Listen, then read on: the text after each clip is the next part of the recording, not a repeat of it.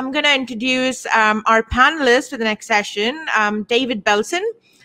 David Belson is the Senior Director of Internet Research and Analysis at the Internet Society, and he is focused there on efforts around internet measurement, shutdowns, understanding market trends, and the impact of the growth of the internet across the globe. And before joining Internet Society, David had a very similar role with Oracle's Internet Intelligence team. And prior to that, he spent over 18 years in Akamai, and some of you are probably familiar with David's name from the State of the Internet report, which is Akamai's, quarterly report series that he was kind of leading there. So with that, David, I'm going to pass it on to you. Great, Archana. Thank you very much. And thank you, everybody, for joining us today. Next slide. There we go. Over the next half hour, I'm privileged to be leading a panel to talk about internet resiliency during COVID-19. It's a really interesting topic, and it's something that has really come to the forefront for so many of us over the last several months. Next slide. So in late February, early March, there was a lot of virtual ink spilled as everybody started to work from home and everybody was locked down around concerns that the internet might break. Was all of the increased traffic and the associated latency going to cause a lot of problems? Was it, going to really slow things down? Was it really going to make it hard to watch Netflix videos or to do Zoom conferences or what have you? So a lot of articles out there. Here's a sample of a few of them. And in late February, I had published a blog post on the Internet Society blog called "Is the Internet Resilient Enough to Withstand Coronavirus?" Taking a look at some of the metrics that we needed to watch and see what happened. Next slide. So after a month or so, it became pretty clear that the internet was not going to break. It was able to withstand the strain. It was able to withstand the increased traffic. And I published a follow-up post that said, "Yep, the internet is resilient enough, but there is a catch." And that catch was more related to the digital divide, which is a topic for a separate webinar. But what we're really here today is to talk about how and why the internet was resilient and how it managed to stay up and largely problem-free over the last several months. Next slide. So one key reason that the internet was so resilient or is so resilient is because it's a network of networks. There's no single monolithic internet to break. It's a combination of tens of thousands of different types of interconnected networks, mobile providers, last mile providers, backbone networks, academic networks, enterprise networks, internet exchange points, CDN providers, and so on. And to talk about that today, I've got three panelists representing an IXP, a content delivery network, and a last mile community network provider. So Jim Troutman, director at NNENIX, Jana Iyengar, distinguished engineer at Fastly, and Scott Rasmussen, a business development and strategic partnership representative from New York City Mesh. So Jim, you want to introduce yourself? Yes. Hello and good day to all of you in whichever time zone you're attending from.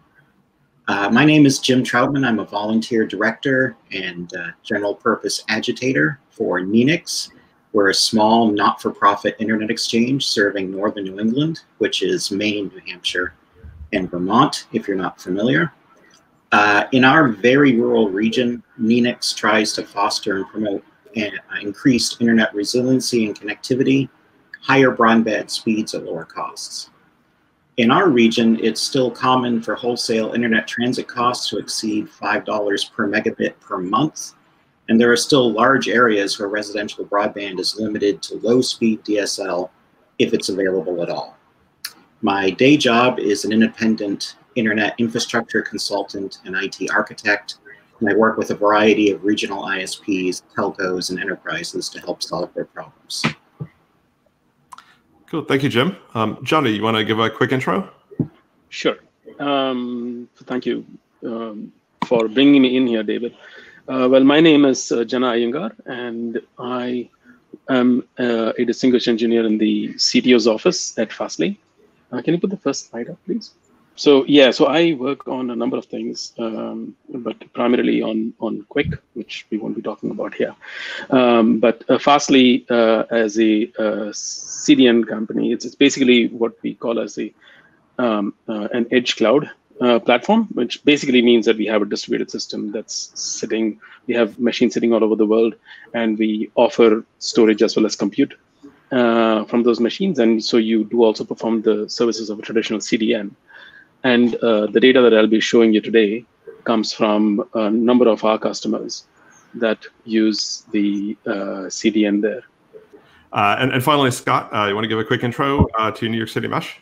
Sure, absolutely. My name's Scott. I'm an organizer with NYC Mesh. As you mentioned, David, we're a community network based in New York. We connect about 500 buildings across the city. We're a nonprofit, and we believe that the internet is for everyone. So we have volunteers that build out our network. We're entirely run by volunteers and the people who own our network. And together we engage in popular education, network infrastructure building, and other sorts of activities needed to make sure that we can connect New Yorkers no matter what their home looks like or what they're able to afford.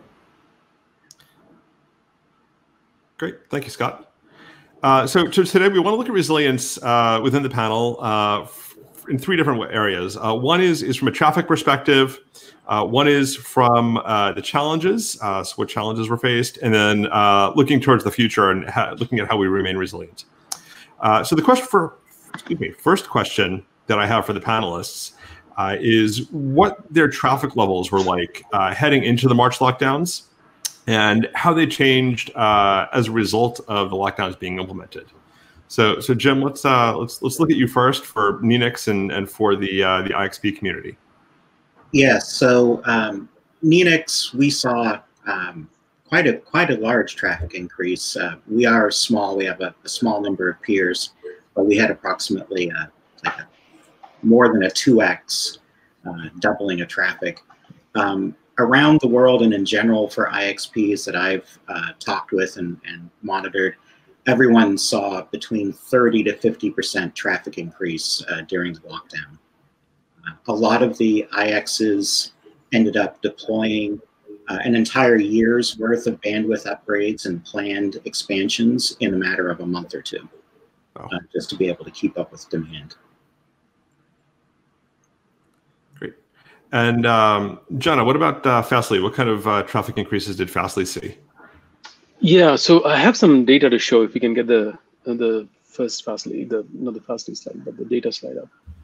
We definitely saw increases, and we actually published a blog post about this in, I can't remember, May it was. So basically, one of the things that you see here is that so there's a lot going on this slide, and this is basically one of the deep dive slides. So I won't go into detail here. Just very broadly speaking, what we tried to do was we looked at internet traffic at our from our POPs. We looked at how traffic volume was increasing and how what we measured as download speed. We basically measured at our servers, we were measuring TCP delivery rate, and we measured that as a proxy for what download speed users were experiencing. And we looked at what happened to that when those connections were going to particular parts of the world. And so this one is looking at just New York and New Jersey. The red curve that you see there is basically the hockey stick. Unfortunate COVID cases increased that happened over time. The blue curve that you see rising up slowly is the traffic level increase that we saw in traffic going to New York and New Jersey, that region of the world. And the green curve down below that's decreasing, these are all percentage changes from just an arbitrary point. That shows download speed as we measured it. Now, you can see that traffic levels are definitely increasing. And as a result, we saw some of the download speed decrease, but it didn't completely go down. It went down at a much lower rate than the traffic increases. And we also see that it's sort of, towards the end, there's some recuperation. There's some improvement happening there on the download speed, despite the fact that traffic increases continued to happen through the end of March. Can you go to the next slide? That was good to see then from the fact that the download speeds didn't drop significantly, I think certainly speaks to the resilience of the network infrastructure in that area. Absolutely. And that's something that we saw repeatedly. So if you see the next slide, you'll see a similar trend again. This was in Italy. Again, you see a similar trend. I won't go into the details of various events there. The next slide shows you the UK. Can you go to the next slide, please? Yeah, so this shows the UK, and you see similar trends. A couple of things I'll note, because they're interesting, I think. One of the things is that we saw dramatic increases in traffic as school closures were announced, or kids went home, basically, because as children go home, parents go home, everybody goes home. And the traffic that we saw increased, and presumably this was mostly increase in residential areas. We didn't really dig into that much. But you also see that you see these nice bumps in the UK. Those are weekend bumps, and those disappear. Yeah, those disappear completely. So yeah, that was something I saw elsewhere as well. Comments from other network providers that the weekend shifts that you normally saw in their traffic went away. It's really interesting. So thank you. And so now that we're 3 or 4 months on from the lockdown orders and school is over, around here we're starting to talk about going back to school. Businesses are gradually starting to reopen. Some of the traffic graphs I've seen out there show that the peaks are kind of back around pre-lockdown levels. So where are your traffic levels at these days? And Jana, I know you guys are a public company. Don't want to get you in trouble with anybody, so I'll give you a pass on this question. But Scott and Jim, if you can, say a few words on where your, the traffic levels that you're seeing now that things are, now that we're a quarter on.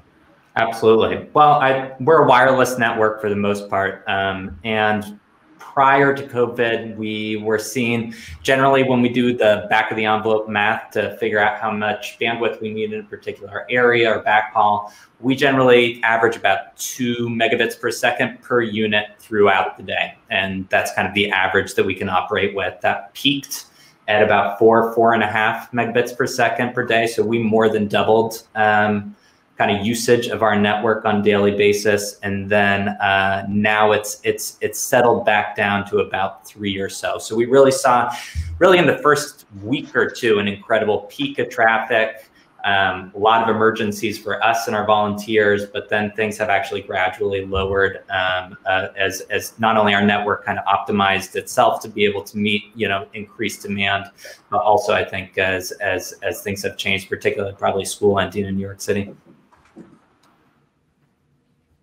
Can I get my slides with the statistics page? The green one. Most of the IXs have seen a little bit of a decrease in traffic. It's not back down to normal levels or levels pre-COVID, because just the growth of internet traffic is always happens.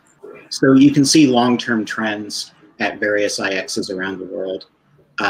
These graphs are from the start of the COVID period, but traffic levels have come down a bit as lockdowns are ending. On my non-IX work on the retail ISP side, definitely seeing that as well. And it's interesting, Scott, that what I see in our very rural area is more like 0.5 megabit to 1 megabit per user, instead of 2 to 4. And that's simply because the access last mile isn't there, unfortunately. Sounds like there's an opportunity for a main mesh up there, Scott. Yeah, absolutely. So we're all in. We're ready. Yes. Good area up there. Could I have the next slide, please? And I just wanted to touch on the shape and the difference during COVID. That the bottom left there shows a typical period highlighted, and then during lockdown, the shape of traffic changed. It was basically kind of an all-day peak with a little bit of bumps.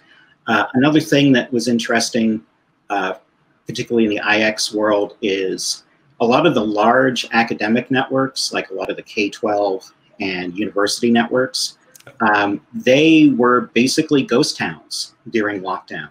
However, they basically became content providers because a lot of people were accessing content and educational things that they provide.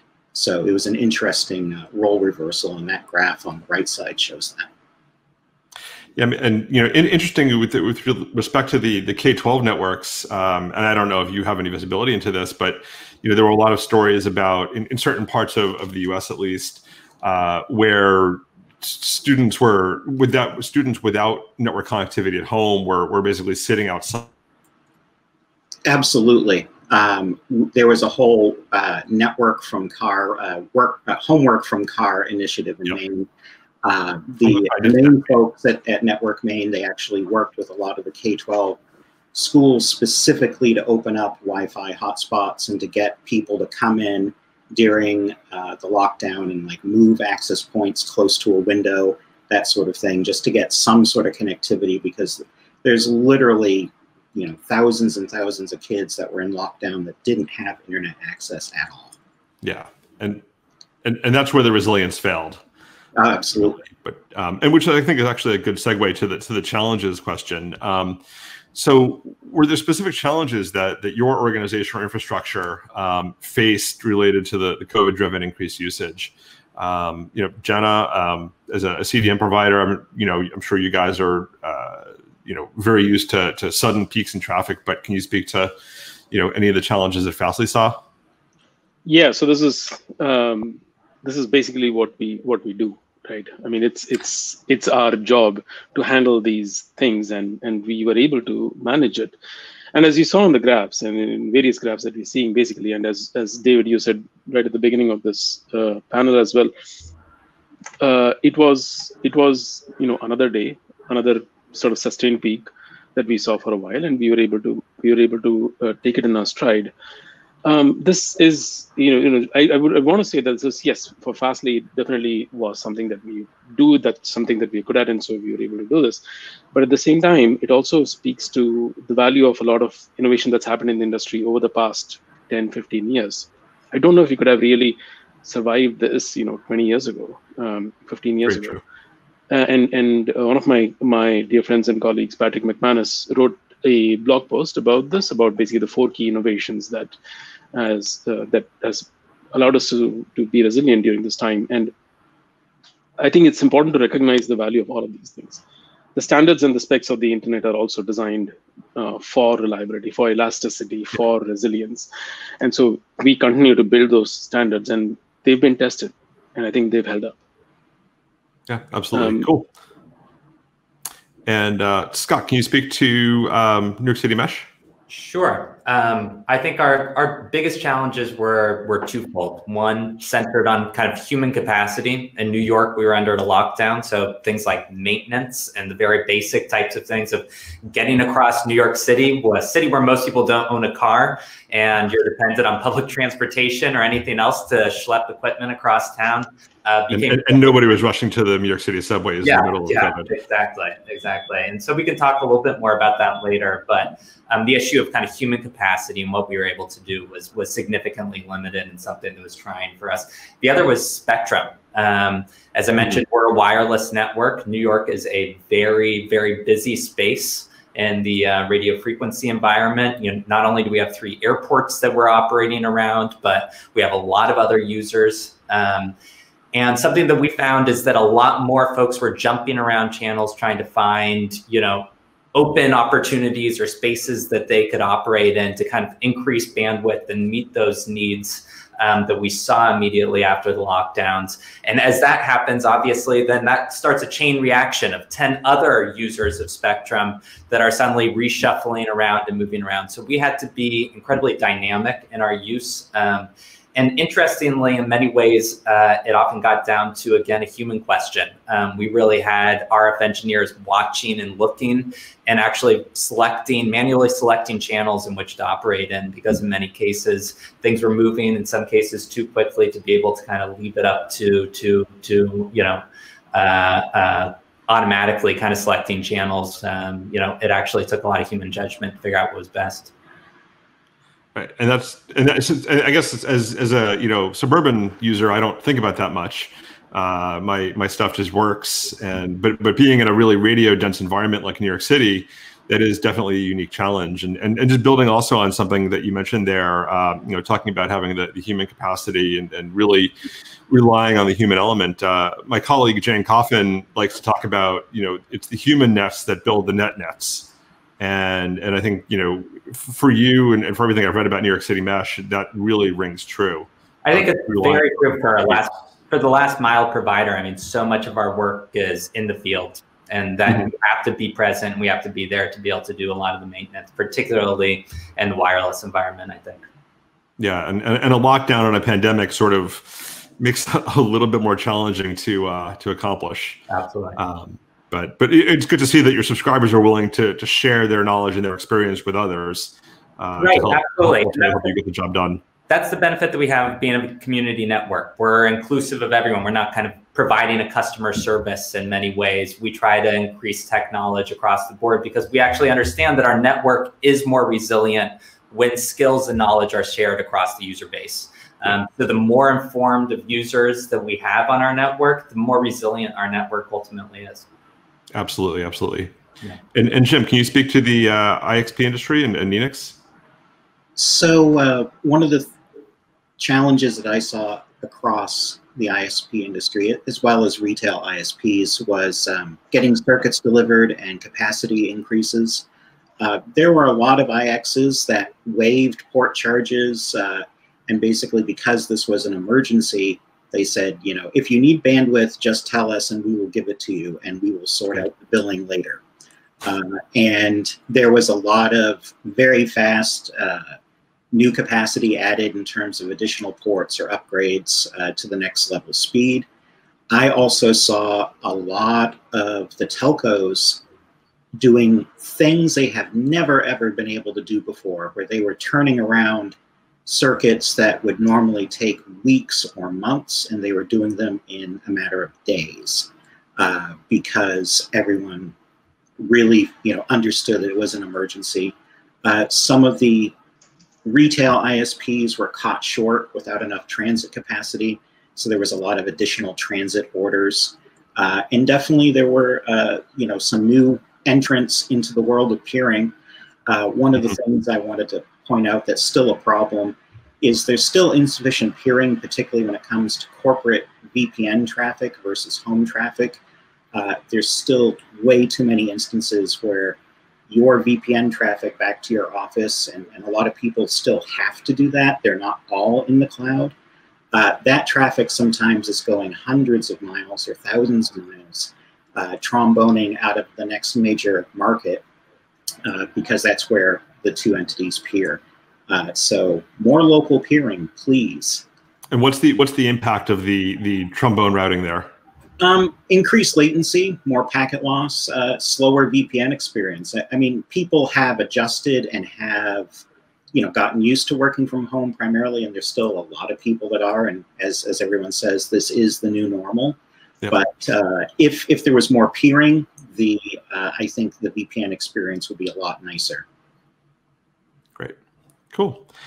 And then just to close it out, talking about the future, building on the points we've just made, do you feel your organizations and your infrastructure is sufficiently resilient in order to capably handle that next unexpected surge in traffic? Again, as a CDN provider, Jana, the answer there is probably yes. But and I think one final question of, is there a key lesson from the experiences in your organization over the last few months that you're willing to share with the industry and your industry colleagues? So Scott, we'll start with you.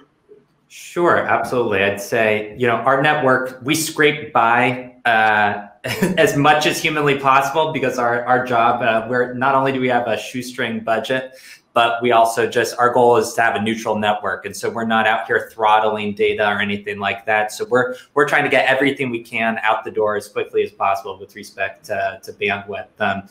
So with respect to our network and how it holds up, there were a lot of challenges. We're in the process right now of installing a lot better equipment, larger antennas, things like that, and doing a lot of the back-end maintenance work. We learned a lot from the process. And but with respect to lessons learned, I think two lessons really kind of came to mind in thinking about this. The first is the importance of investing in human capacity, and that's what I was mentioning earlier is incredibly important for us, and that's what the back end of so much of this is still run by network engineers and people doing the work on the ground. And the other, I guess, is really thinking that though remote is all the rage, and many of us, including myself, are all working from home these days, local really is important. And we realized that, and that we had to have people in the field local to where the problems existed. We couldn't have somebody, for us, taking subway across town wasn't a possibility. So we had to have groups of volunteers or people who are able to walk up the block or do something like that to be able to do that kind of maintenance. And I think also, it gets to Jim's point earlier, I think also local is very true with respect to peering. With the traffic going over our network, if we can keep a maximum amount of that traffic locally within the network or directly with somebody we're peering with in a local exchange, that makes a huge difference for end users. So not only kind of having people and capacity local, but also traffic local. Absolutely. And Jim? I'll agree totally with Scott on the people and in general. Challenges is, lessons learned. Access to facilities is very important and was a challenge during COVID for different reasons than some of Scott's reasons. A lot of the facilities were essentially unmanned and had severely restricted access, and access was essentially by appointment only. A lot of data center facilities, and I know this affected other IXs, those data centers maybe had one technician, and so getting remote hands requests was basically impossible, or you had a very long wait. So those are, issues for the future. And always, of course, more capacity, more peering, always going to say more peering. And hopefully a lot of organizations now are revisiting their disaster recovery plans and their disaster, business continuity. Thank you. The business DRBC plans and incorporating things like what happens when there's only one guy in the data center. Or what happens when we can't get into our data center. And maybe that's when we start relying more on CDN services. So Jana, we'll close it out with you. So basically, like you said, as a CDN, having a CDN helps, right? I mean, so my heart goes out to those who had to scale their services overnight, but didn't have that to back them up. But so in terms of looking to the future, we've been investing in infrastructure, in capacity. We recently announced that we've reached 100 terabits of serving capacity, and more broadly around the internet. We want to build a technology that can help us move forward like this. So we're investing in technologies like Quick, various things that can actually help us move into the next level of internet use, so to speak, and to manage these things. In terms of the lessons learned, I have to say that there's something resonates with me when I heard Jim talk about how people stepped up to do stuff right here during these times.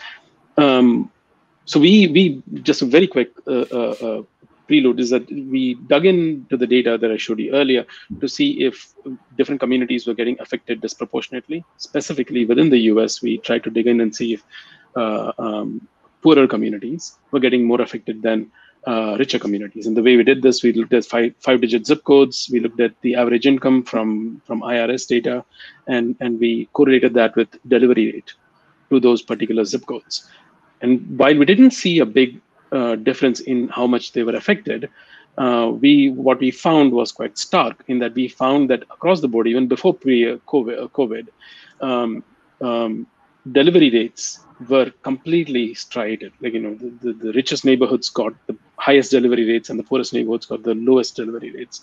And it was perfectly stratified. We had 5 levels that we classified the 5-digit zip codes into, and we got 5 curves of delivery rates. And that was just very stark. The really cool thing is that operators have stepped up. They did step up. So Comcast and Cox Communications, I'll call them out because they did something really good here. They came out and they offered the Internet Basics program for free for a while, and they also increased the bandwidth of those programs, and that actually showed in our data. We saw these striations, like we had these 5 lines, and the bottom 2 sort of went up, and the gap sort of disappeared for those ISPs at least. So the lesson here is that we can continue doing this. There is a digital divide. We know that there's disproportionate people who are getting disproportionately affected, and that we as a community can actually step up and do something here. We can take that lesson out of this. Right. Oh, absolutely. Absolutely. I think that's a great point to end on. I think the internet has remained resilient thanks to the work of CDNs and last mile providers and IXPs. I think that where we need to focus on improving the resilience is by closing that digital divide. It's going to require a lot of work, a lot of investment, and it's going to require a lot of investment not only in hardware and in bandwidth, but also in human capacity. Like Jim and Scott said, having the right people in the right place at the right time. So I want to thank Jim and Scott and Jana for participating in the panel today. I want to thank the team at ThousandEyes for having us, and turn it back to Arkana and Angelique. Thanks, David. That was great. In particular, the discussion around access.